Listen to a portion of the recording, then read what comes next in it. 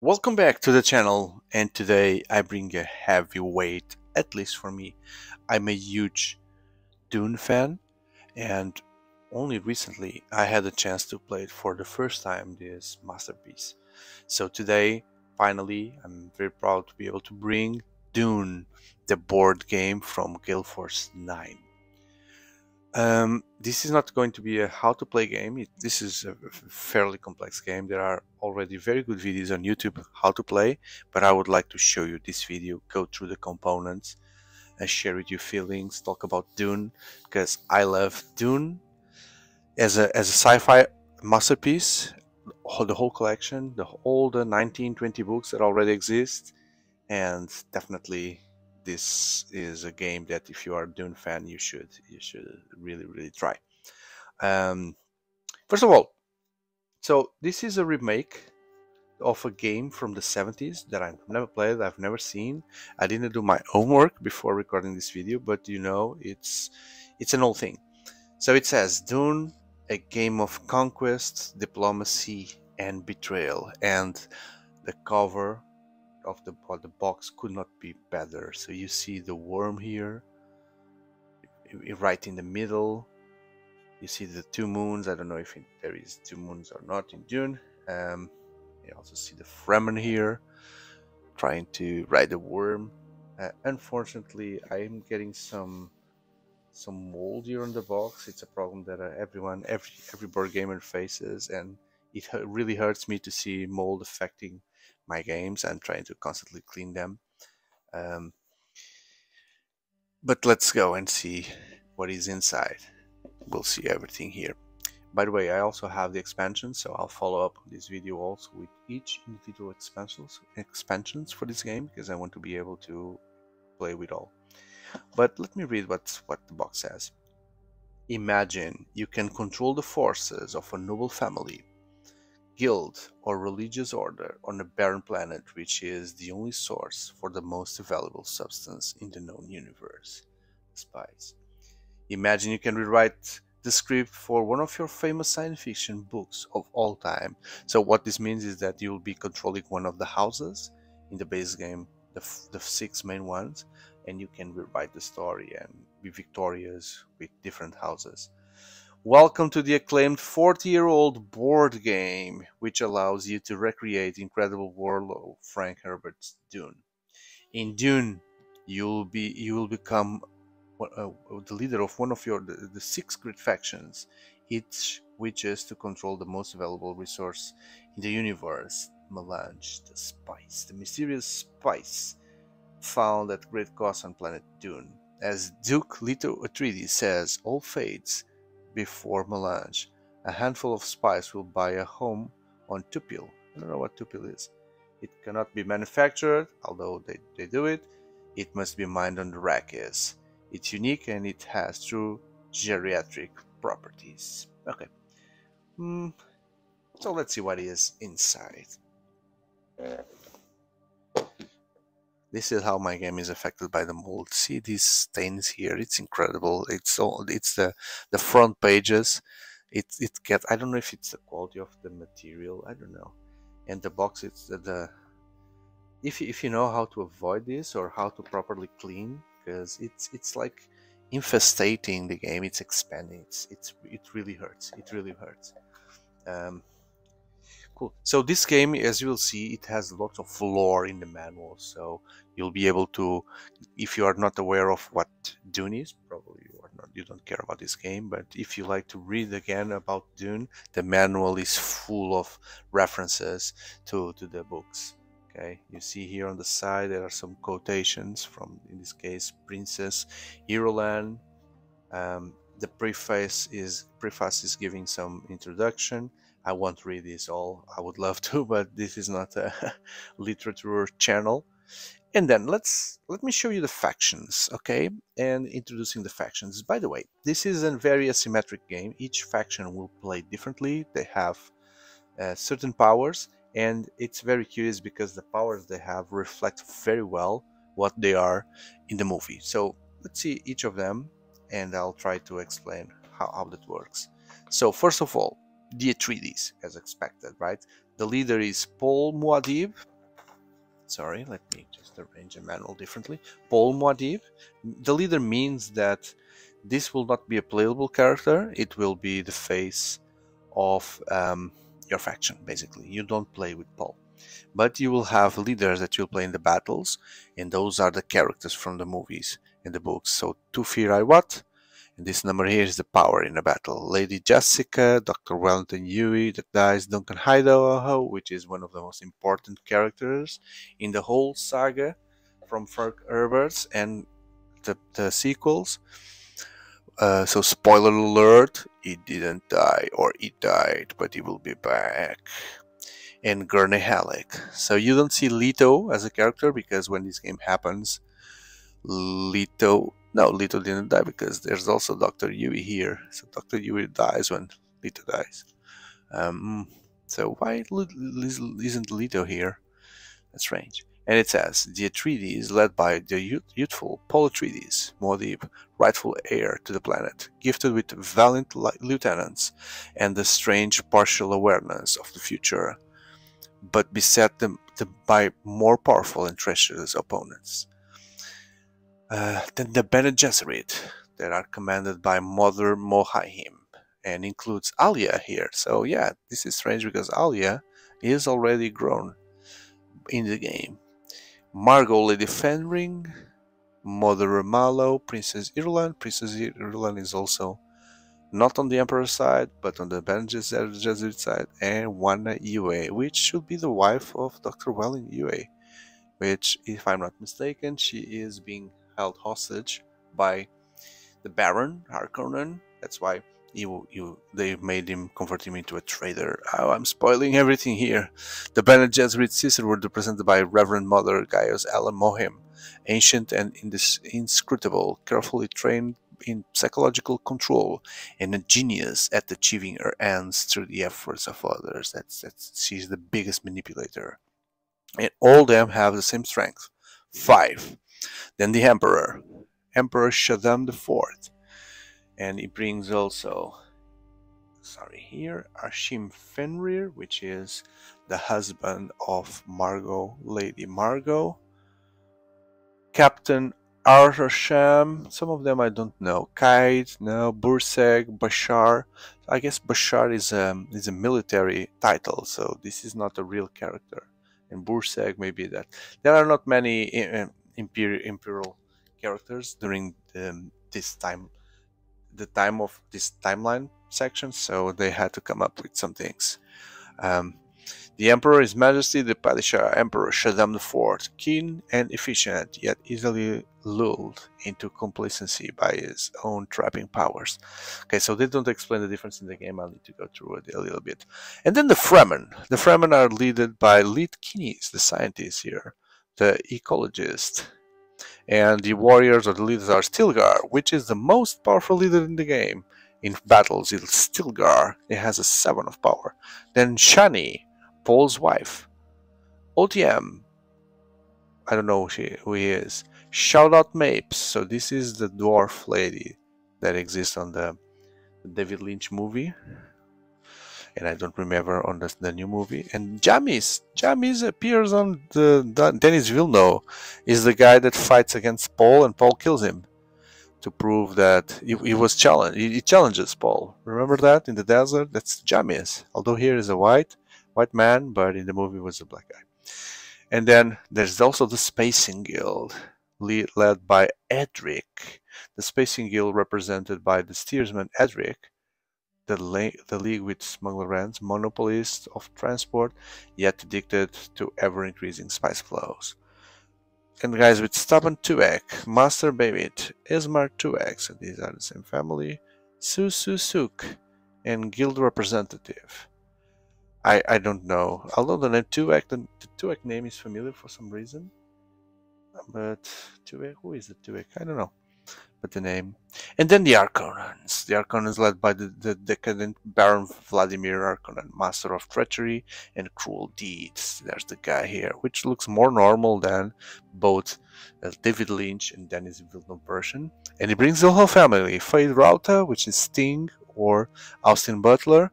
Beast Braban, which is the fat guy from David Lynch, or Batista. Peter de Vries, which is the Murdoch from MacGyver in Denis Villeneuve, or um, the guy from that was Wormtongue in Lord of the Rings, or the voice of Shaki, the assassin doll. His name is Bradirf. Yes, Bradirf. Captain Yakin Newfoot. So is Newfoot that name?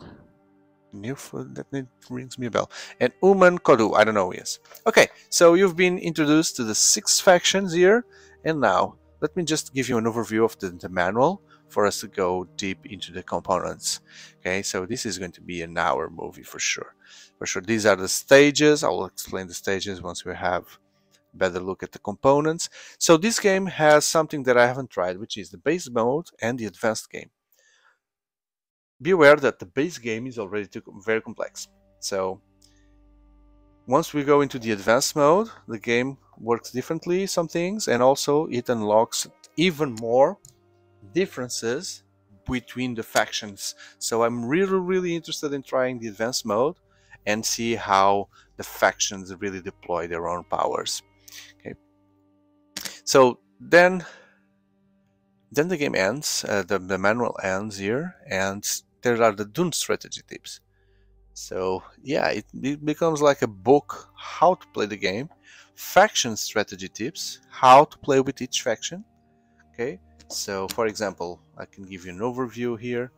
Fremen, they have, look at the first sentence, your major handicap is poverty. You will have very few money, but you will have the power of the numbers and the power of working, moving in the planet. The Spacian Guild has a weak array of leaders, but then they bring the forces into the planet very well. The Bene Gesserit, the revival rate is very low, but then they are a very good ally, and they have the power of the voice. They can command the others. The Atreides here, that they must purchase cards and ship onto Dune, and you have no source of income other than the spice on the planet. Okay, but then you have other powers. I haven't played with the 3Ds. I need to check better. The Emperor gets the money from all the other ones that pay certain things, and then the Arconan. The Arconan are very funny. So the Arconan are the masters of evil and treachery. So they have more treachery cards. They have more trader cards. Which it doesn't help you because you don't know what it is, but be aware that they can screw the other factions very easily. Okay, so then the faction play sheets individually in the manual here. We'll see those once we look at the components. Look at how well explained this is. So 1 page for each faction, almost, explaining the differences. And then if you really like Dune, there's the Dune synopsis here in the manual, where it tells in a short way the story, everything that happened, like in a short version of the book here, and some fact. And you can also build alliances in the game. So the way you win the game is if by the end of any of the 10 turns you control three strongholds, you win the game. But maybe that's too difficult and you need to form alliances. So the game assumes that if you form an alliance, you need to choose before you start a condition to win.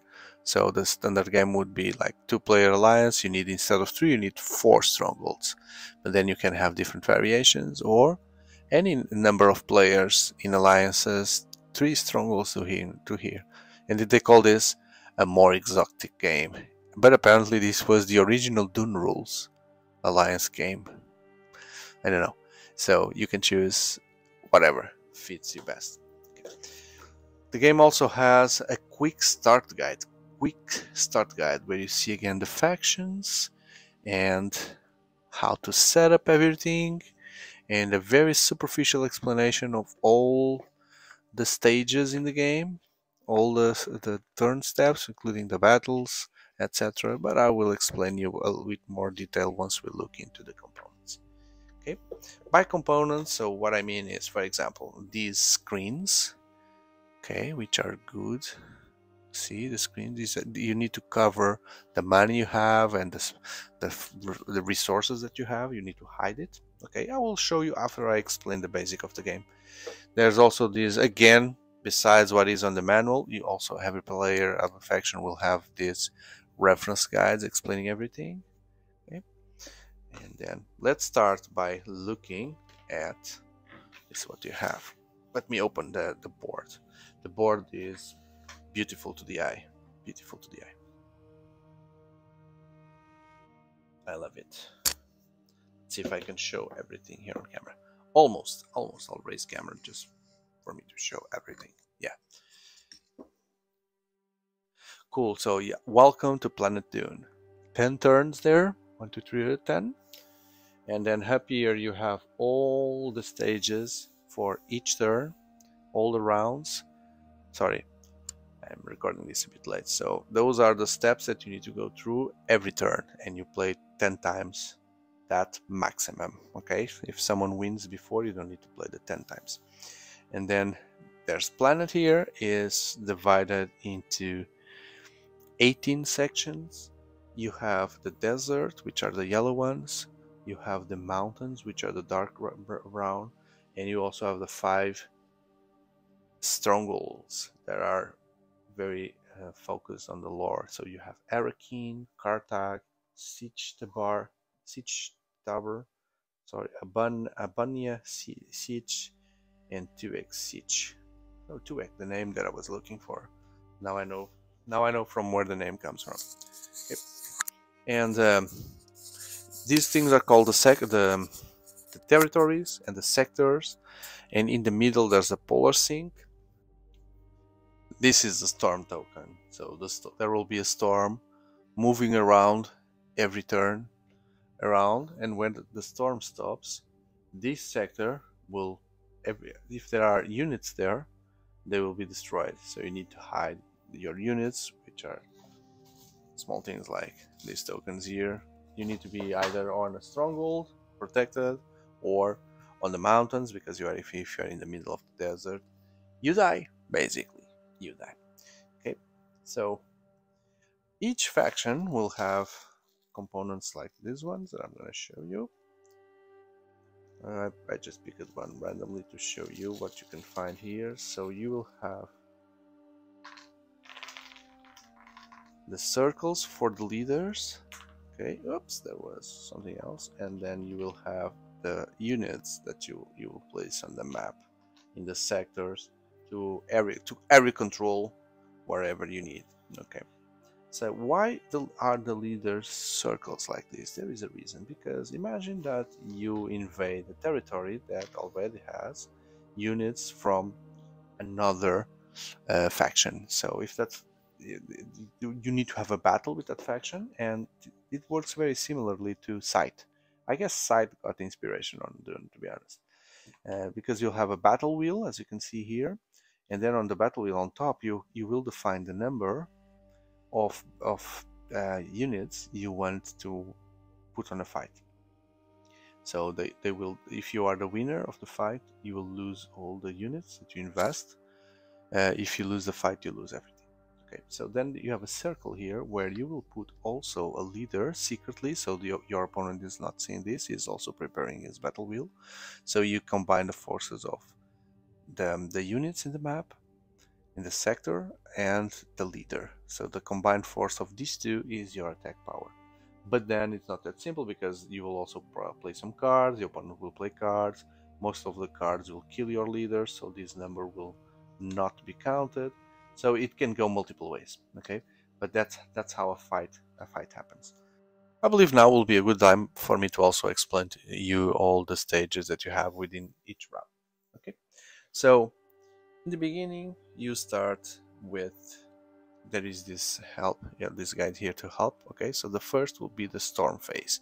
So that's where the storm that we just saw moves around, and the players that are that will have their positioning before and after the storm, they will be the ones voting in silence with a number from 1 to 3, and then you combine both numbers from 1 to 3, so it could be either 2 or 6, and the storm will move those sectors around. So you can strategically kill characters if you get the right number.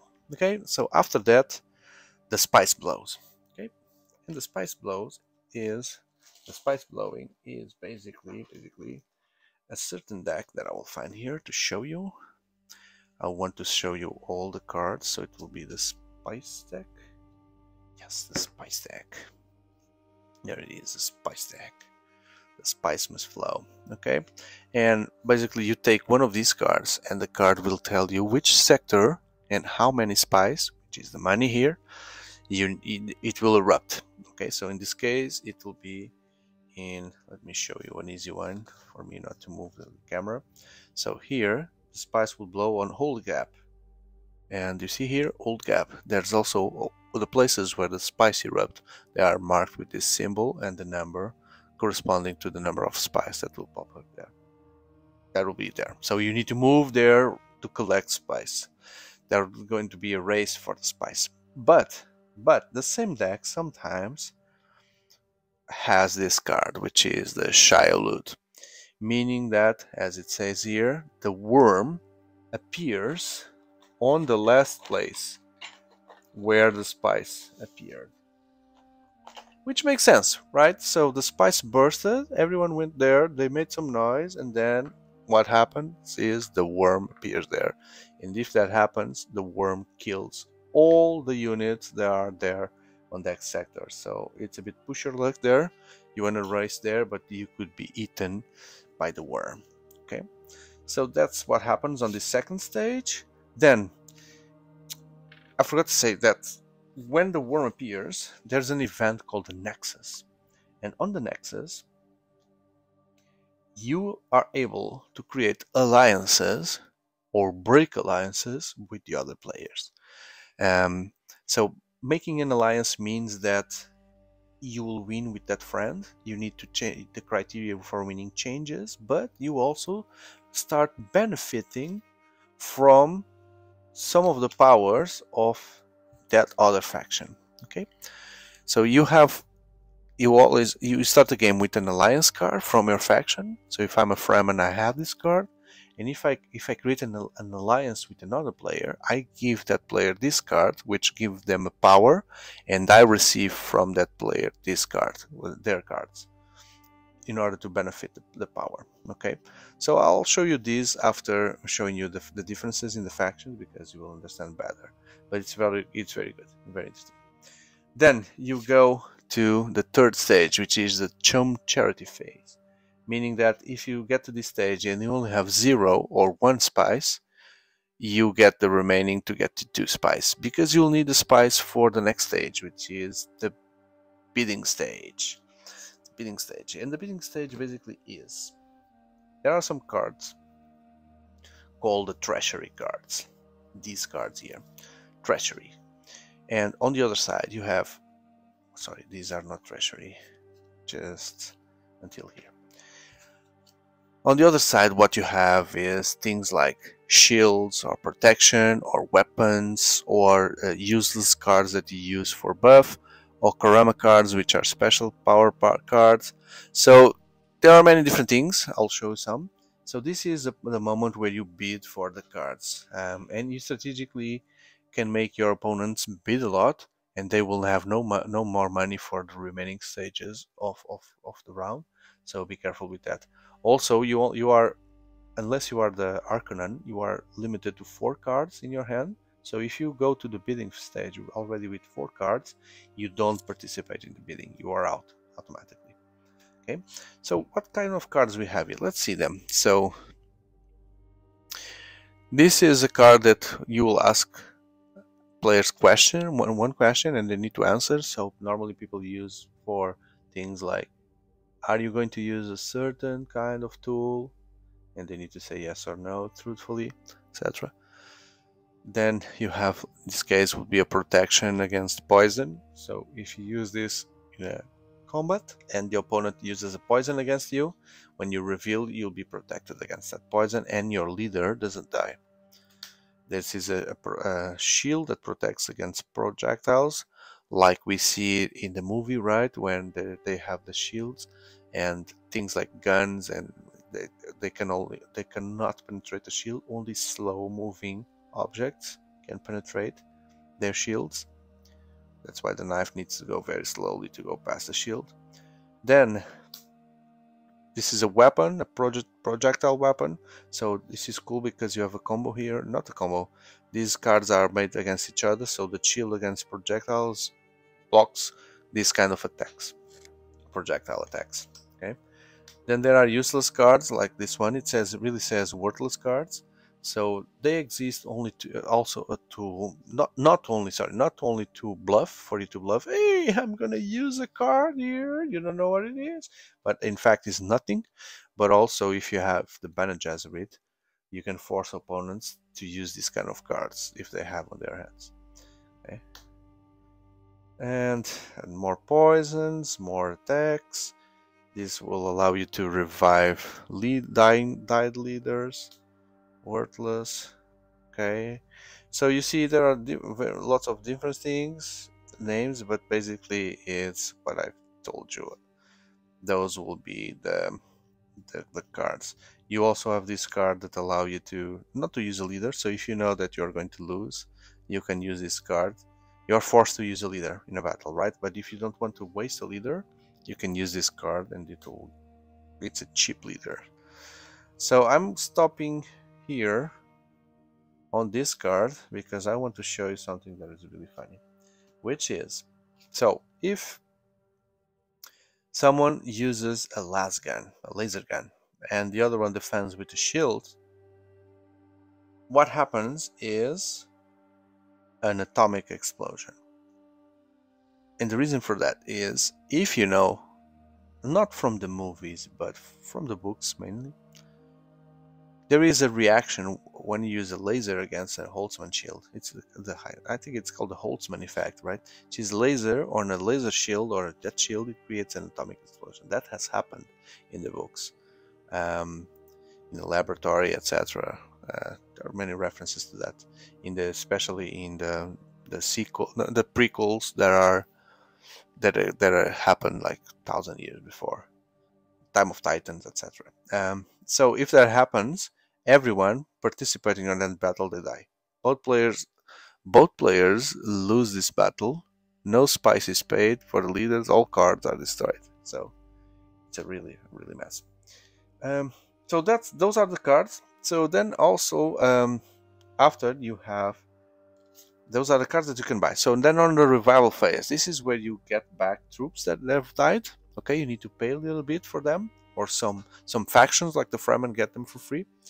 After that, it's the shipment and movement phase. So this is what takes more on this game. So you need to pay for your troops to come from space you need to pay for the spacing guild, and then you need to move them around in the map. And moving in the map means that, for example, if you want, you can only move to an adjacent place with a group of troops, right? Like something like this.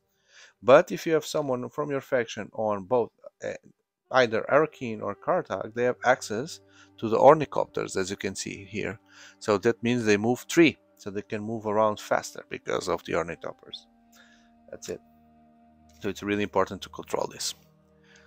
Then you have the battle phase. So after everyone has moved their troops, if there are 2 different factions within the same space, non-allied, because allies cannot share the same space, only enemies, the battle needs to happen. Okay, so I've described the battles. You need to use the battle wheels, the leaders, the weapons, the shields, etc. And then whoever wins gains control of the territory, and who loses all the forces there. Could be really painful. This could be really painful. You could have, like, if you don't properly plan, you could have a huge force in a planet, and if you die at least by 1, you're out. You lose everything. Okay, and if you win, you keep the card. So it's really unfair, because the winner not only takes control but also keeps the cards, keeps the leader, gets the money from a slain leader. So really be careful with that. Be careful. Also, there is also an aggressor and a defender. So the aggressor is the player on player's turn that is resolving an attack. So if I'm resolving my attacks on my turn and I'm sharing space, I'll be the aggressor. and I will be the one. If there is a tie in the end, I will win. Okay. After all the battles have been decided, and then we have the spice harvest. So if there are spice on sectors or territories where there are troops, each troop can take 2 more. If you control at least one airport, your troops can carry 3 spices because you have the ornithopters to help. And then the maintenance stage, which is the stage where we check if any of the factions already fulfills the conditions for victory. Cool. Now that you understand better the sequence of the game, let me show you the rest of the components. So you have the trader cards. In the beginning of the game, you deal certain trader cards for all the factions that are playing. This game can be played up to 6, so if you're playing with 6, so all these cards will be possible given to a player.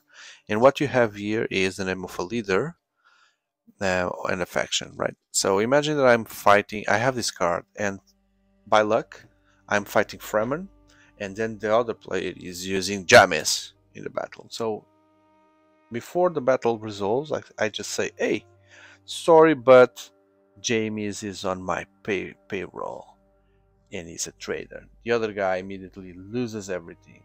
Troops, the leader, the cards, and I win the fight automatically and administratively. So these are very powerful cards. Okay? And then, I haven't played yet, but there is an advanced mode. I think it's an advanced mode. The Atreides also have the Addictive. Every time you lose forces in battle, you move your Addictive counter. So there's a counter here to go up by the number of spaces equal to the number of forces lost. Immediately after your counter reaches 7, which is fast, you may use the Addictive token, which we'll see what it is. I don't know. I haven't seen it played. So I'll also explain this. This is the prediction for the Bene Gesserit. Okay.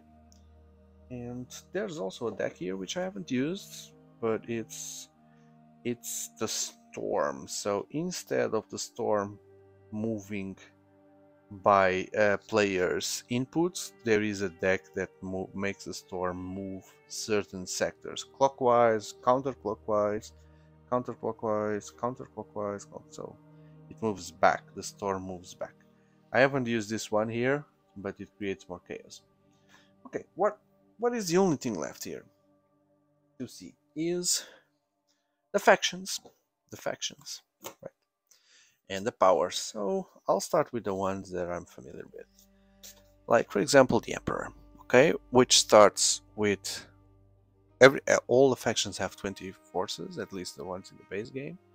He starts with all of them in the reserves of planet. So there's the Emperor in the beginning of the movie, there's nothing on the planet, right? And then he starts with lots of spice, and he can revive for free, and you have access to great wealth as the Emperor. Okay. And on the bidding stage, which is when other players are trying to buy treasury cards, they pay to the Emperor. So the Emperor is always flooding with money. And when he buys cards, he gives back to the bank the money that he pays. When you have an alliance with the Emperor can revive up to 3 extra forces, paying 6 or 2 for each, from the Telaxo tanks. The Telaxo tanks is the place on the board here that the forces are recovered. Then on the advanced game, you have access to the Sardau card, the troops for the Emperor. Your 5-star forces, so some of them will have a star. They are the elite Sardau card. They have a special fighting capability. They are worth 2 normal forces in the battle and in taking losses against all opponents except the Fremen. So facing the Fremen, they are worthless. That's what it says, right? Yeah. Your starred forces are worth just 1 force against Fremen. That is, they are treated as 1 force in revival. Only 1 Sardau core force can be revived per turn. Okay. Yeah, we know the Sardau core, they are very well trained, etc. But then on the planet Dune, they are worthless. That's why the Fremen kick their asses. Then the Spacing Guild. It starts with some forces in the game. It revives one, and then what are the advantages of the Spacing Guild? When other factions ship forces into Dune from their off-planet reserves, they pay you the spice instead of the bank. And there are 3 types of shipments. You are capable of making one of the 3 types of shipments each turn, only the Spacing Guild. So you may ship normally from off-planet reserves to Dune. You may ship any number of forces from any one territory to another territory in the board, so you can teleport yourself after certain things. You may ship any number of forces from one territory back to your reserves. So yeah, why do that? That could be life-saving if you know that your forces are going to be decimated by the storm or by an attack, so you can ship them back. Half price. You pay only half the normal fee when shipping your forces. You pay 1 spice for every 2 of your forces shipped back to reserve.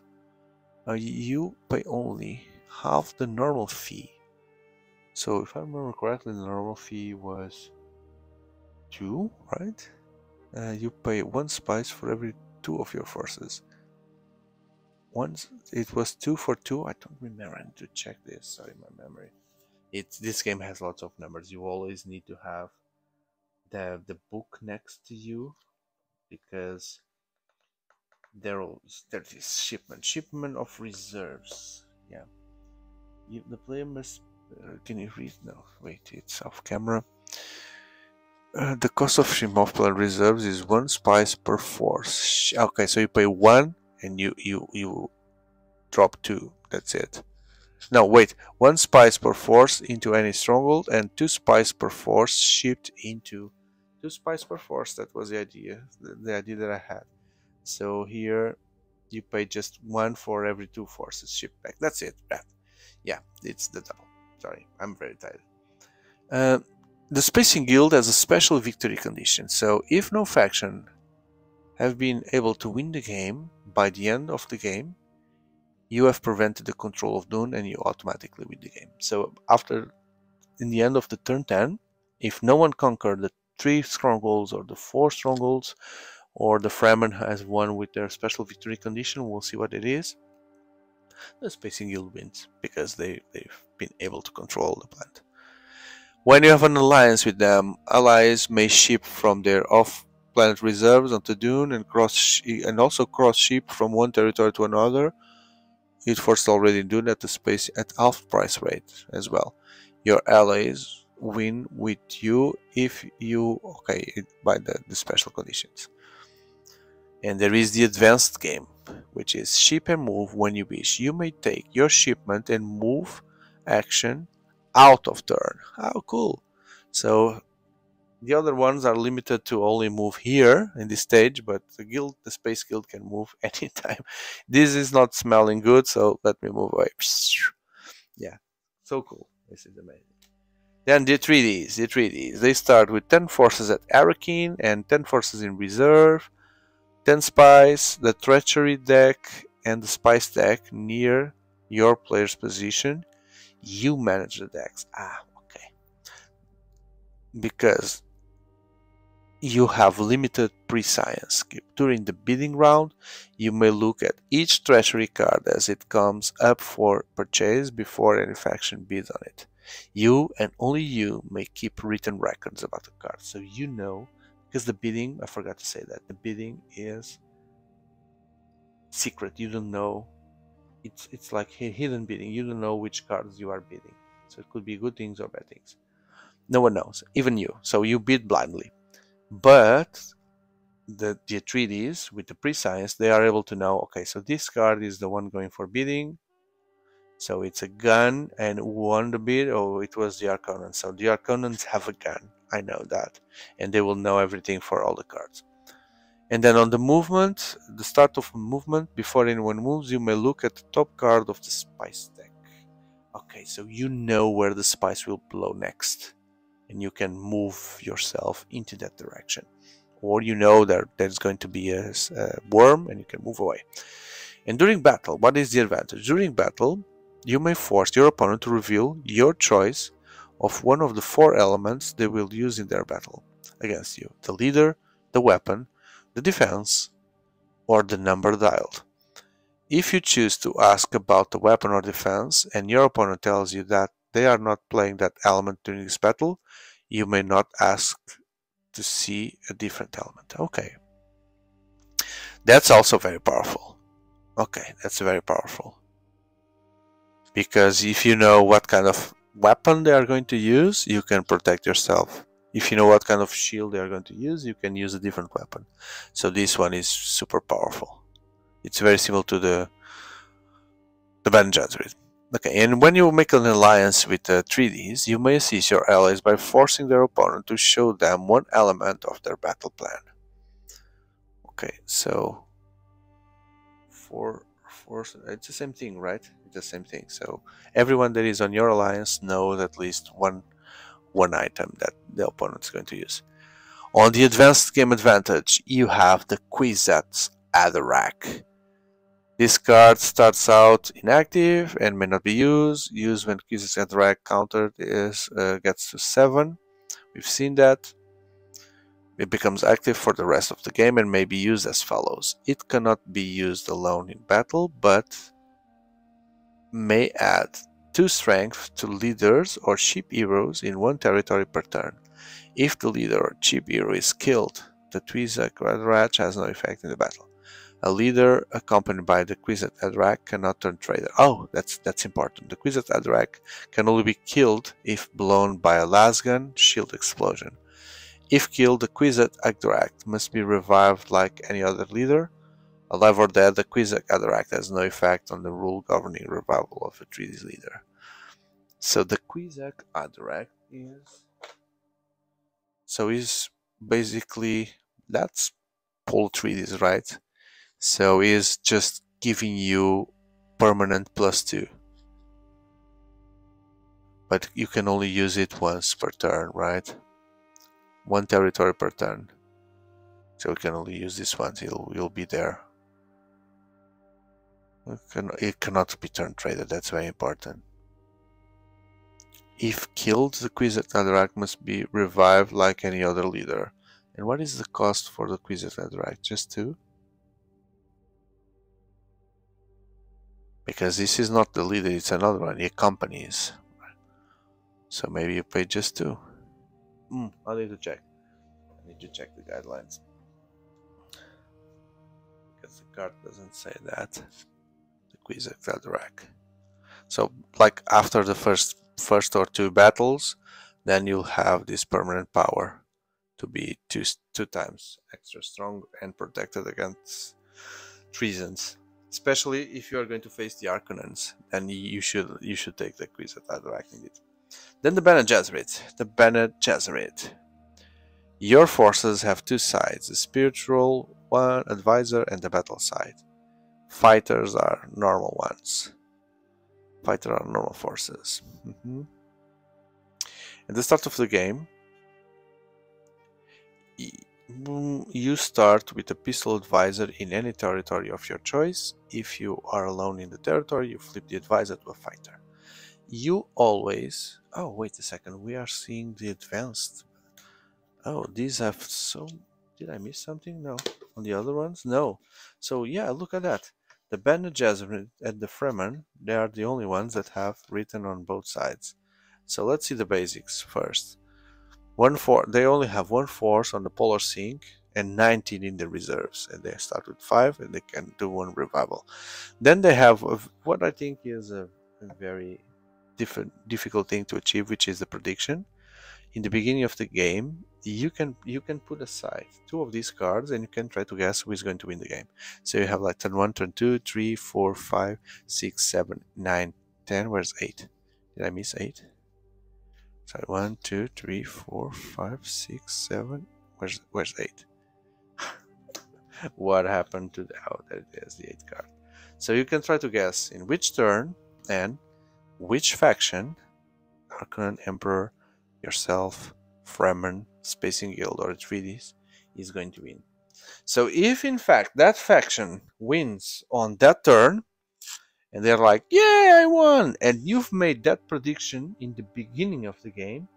You win above that planet, that player.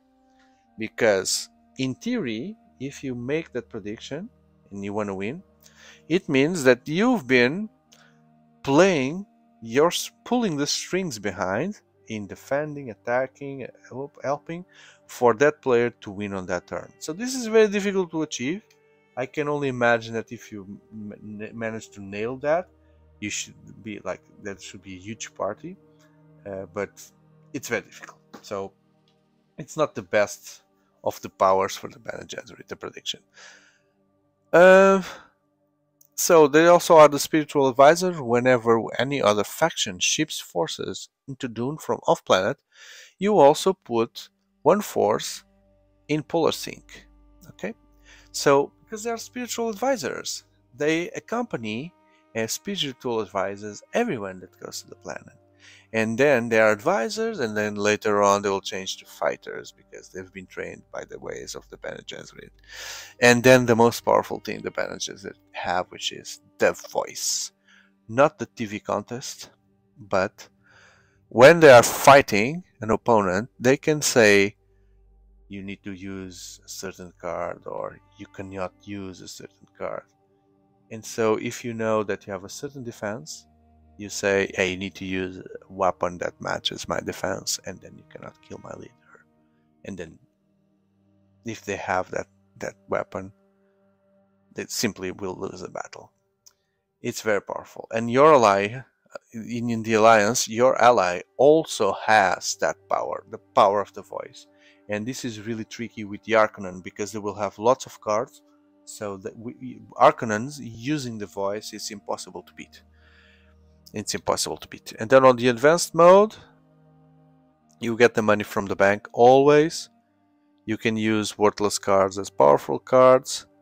The advisors will become fighters. That's it. Then the Fremen. The Fremen, it's only two left for us to finish this. The Fremen, they start with all the forces. 10 forces distributed in the game. They don't ship from off-board. They are always, everything is already in the planet. You don't need to pay the Spacing Guild. You revive 3 forces for free. So you don't need to pay, because they pop up like mushrooms everywhere. There's no shipment. On movement, you move 2 territories instead of 1. You are protected against the worm, so your troops don't die if the worm pops out. And there is a specific victory condition. So if in the end of the game, if no one controls Stitch the Bar or Albania Stitch, and neither Archon, Atreides, or Emperor are on 2x switch, you win the game. That's it. That's it. And if you, it's important to say that even if you don't match this winning condition, and there is no Spacing Guild, because in the game the Spacing Guild would win over this. If Spacing Guild is not playing, Fremen win. So it means that they were able to control also the planet. In the Alliance, the other player can also revive 3 forces for free. And then on the advanced mode, they also have lots of powers in the advanced mode. They control the storm. Move the storm marker, normally using the battle wheels on the first turn of the game, but subsequently from there, it's determined by the storm cards. You randomly select one face down storm card, secretly look at it, and place it face down on the margin of the game board. In the next storm phase, the number on that storm card is revealed. The storm is moved counterclockwise, that number of sectors, and your storm card is returned into the set of 6 face down storm cards. You then randomly select the storm token. Select the storm token and look at it for the next turn storm movement. Okay. You then randomly select a storm token. Okay. Then worms. During a spice blow, all additional worms which appear after the first worm can be placed by you in any sand territory as you wish. Any forces there except yours will be devoured, so you control the worms. If your forces are caught in the storm, only half of them will be killed. Oh, that's good, that's good. You may also bring your reserves into a storm at half the cost. Oh, that's also good. Add a specialist. So normally when there's a storm, you cannot go in, pass through, etc. But on the invest game, the Fremen can do that. Then you also have the special troops, the Fedaykin troops. Your 3-star forces, you only have 3, have a special fighting ability. They are worth 2 normal forces in battle and in taking losses. They are each treated as 1 for revival. Only 1 Fedaykin force can be revived per turn. And in battle, your forces do not require spies to count at their full strength. What does that mean? I get it now. I paused just to check that. So I've never played the advanced mode, so I was not aware there is a different rule in fighting on advanced mode. So you need to have spies to support the fight for each troop that you are placing. So each troop will require you 1 spice, and if you don't play the spice, the troop will be counted as just half. Okay, so that means, which means that in battle, your forces do not require spies to count at their full strength. They are always at full strength. So it's really, the advanced game changes a little bit. So it's really, the Fremen are very strong in battles. Yes, they have the numbers, and the numbers are combined with the spice that you can play.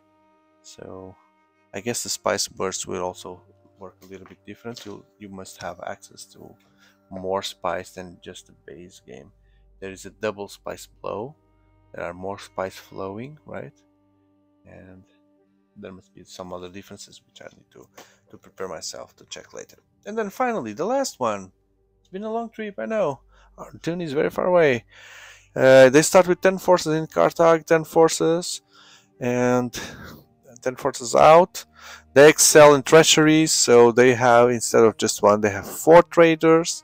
More probability of having your leader in their payroll, so be careful. And instead of 4 cards, they can hold 8 treachery cards, 8.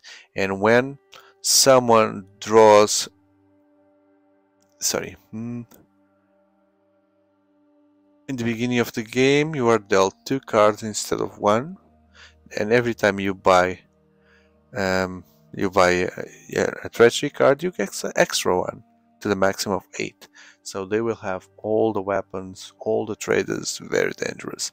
And if you have an alliance with them, you can also use their own traitor cards with your battles, right? So if they find that your allied player is facing a leader that they have the traitor card, they can use it and screw the other guys. In the advanced game, they, just on this side, every time you win a battle, you can either randomly select 1 leader from the loser, including the leader used in battle, if not killed, but excluding all the leaders already elsewhere that turn, and place that leader disc face down into the Tupile tanks to gain 2 spice from the spice bank. Or you can keep the leader and use it once in a battle, after which, if it wasn't killed during that battle, you must return that leader to its faction. When all of your own leaders have been killed, you must return all captured leaders immediately to their factions. Killed captured leaders are put in the Tupile tanks, from which their factions can revive. Okay, a captured leader used in a battle may be claimed as a traitor. Okay, so they take prisoners in the other leaders, and they can use them to their advantage, like in the game when they made prisoners some of the characters. I need to rest now.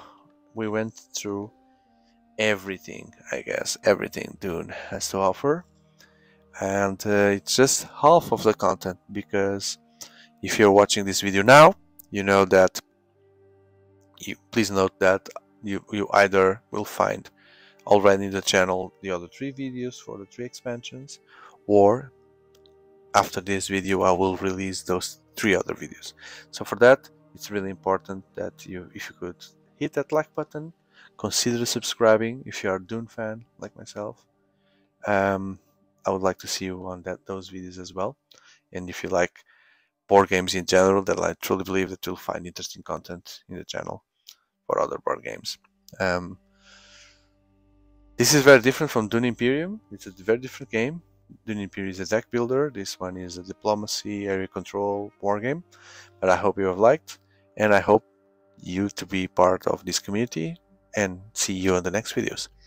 Thank you. I truly enjoyed this trip to Dune, and I hope to continue with other trips with you. Thank you very much. Goodbye.